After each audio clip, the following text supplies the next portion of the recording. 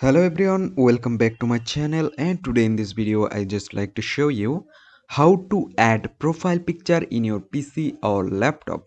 So let's begin on it. So first of all, you just need to go on your search bar and type for control panel and open your control panel. Now go to your user account and select on first option change user account. Then select on make change to my account in PC settings. Select on it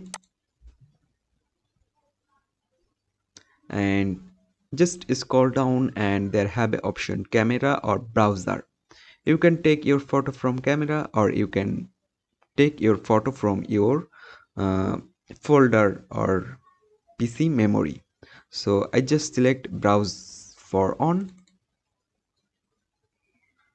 Then I select a photo from here, choose photo.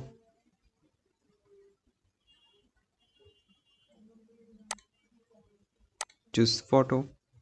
So there you can see your photo already selected or already added.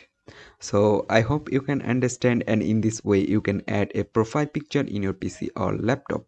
So thank you everyone for watching this video.